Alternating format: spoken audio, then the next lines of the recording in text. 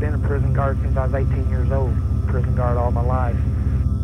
You know, some of these inmates, I have known them since I was 18 years old. You know, the gang leaders, the gang, you know, the higher up, you know, guys that started out in the state joint back in the late 70s. I knew them when I was in the state joint. You know, they was the inmate and I was a guard. And here we are 10 years later, I'm still a guard, and they're an inmate in the federal joint.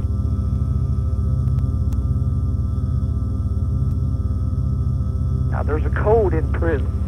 Anytime, every prison I have ever worked at, if a guard gets assaulted by an inmate, that inmate knows he's got an ass whooping coming. But at Marion, they wouldn't let us do anything. It was like they was encouraging inmates. If you assault a guard, we're not going to do nothing. But if you bust out a light bulb or you bust a window, we're going to beat your ass.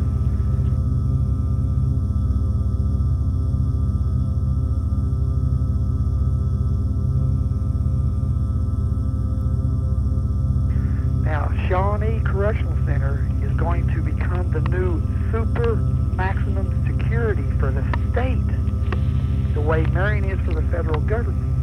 But they can't lock it down until after 2 guards gets killed in the state system. So that's why the state prisons are having so much trouble. It's because the administrations are fucking with them, trying to get a riot going.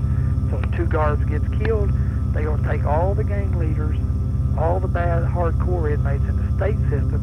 They're going to put them in Shawnee, and they're going to put it on 24-hour deadlock. And they get an open budget.